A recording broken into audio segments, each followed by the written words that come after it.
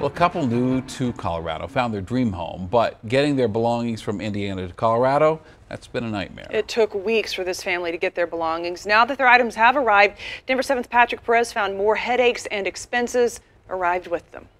The Bunting family's move from Indianapolis to Monument has been nothing but a nightmare. I would never dream that you would pay a company money and this is how it would show up.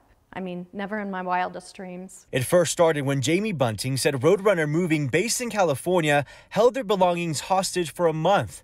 The company was contracted by Alliance Moving and Storage. Dozens of phone calls, emails, complaints to DOT, the Better Business Bureau, attorneys general, anybody I could think of to file a complaint with. Nearly 2 weeks after we reported on the Bunting family and their empty home, their items finally arrived on August 3rd, but not in the condition they left them. This is the way our mattress topper came.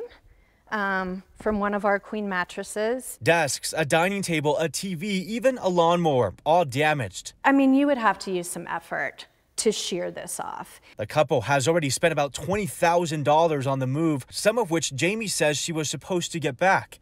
Now they have to fork over even more money to replace their damaged items. We also have a lot of things missing, stolen, whatever the case is. Jamie says she's filed a claim with Roadrunner Moving. She hasn't heard from them. She's already part of the class action lawsuit against Alliance Moving and Storage, and she's debating whether to also sue Roadrunner Moving. We've discovered there are just hundreds and hundreds of people going through the same thing. I just don't want anybody else to have to go through this. With the worst of their move behind them, Jamie and her husband look forward to enjoying their life in Colorado. But if they ever have to move again, they plan to do it themselves. You just get the nieces and nephews and the family out and you buy pizza and sodas, and I mean, that's what we've done in the past. Anything to avoid moving into another nightmare. In Monument, Patrick Perez, Denver 7.